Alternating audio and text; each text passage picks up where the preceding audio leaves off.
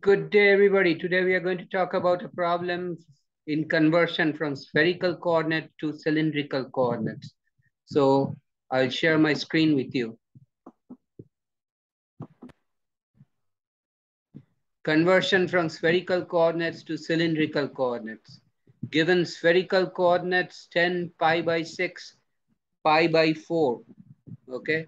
So rho is equal to 10. Rho is in spherical coordinate system. Theta in spherical coordinate system is pi by 6.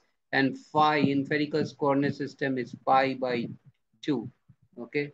R in cylindrical coordinates, R square is equal to rho square sine square phi, which is 10 square sine square pi by 2. Now we know sine pi by 2 is equal to 1 and sine square pi by 2 is also equal to 1.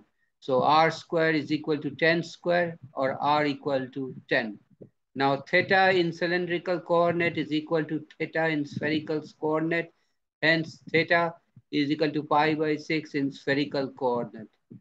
Now z in cylindrical coordinate, okay, z is equal to rho cosine of phi, which is 10 cosine of pi by 2. Now cosine of pi by 2 is 0, so 10 times 0 is 0. Hence the corresponding cylindrical coordinates are r, theta, and z, which is 10 pi over 6 and 0. I will stop here today. If you have any question, please do not hesitate to write me a comment. I'll get back to you as soon as possible.